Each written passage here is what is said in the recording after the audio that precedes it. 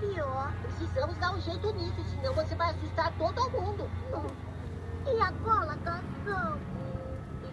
Já sei! Puxa, eu tô me sentindo ridículo, Cascão. Lá vem a Magali. Já comigo. Que balão legal, Cascão. Parece cebolinha. Tá bem roxinho. Deixa eu encher mais um pouquinho pra você. Volta aqui, cebolinha! Puxa, o dedo está horrível mesmo. E agora o que eu vou dizer pra minha mãe?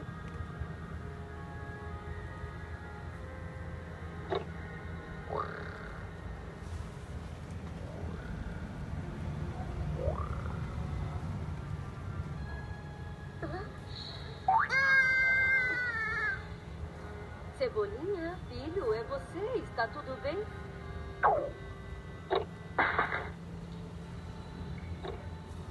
Oh, filho, tomando banho sozinho. Ainda nem tá na hora. Quer que eu esfregue suas costinhas? Não precisa, mãe. Olha, eu me lavo sozinha.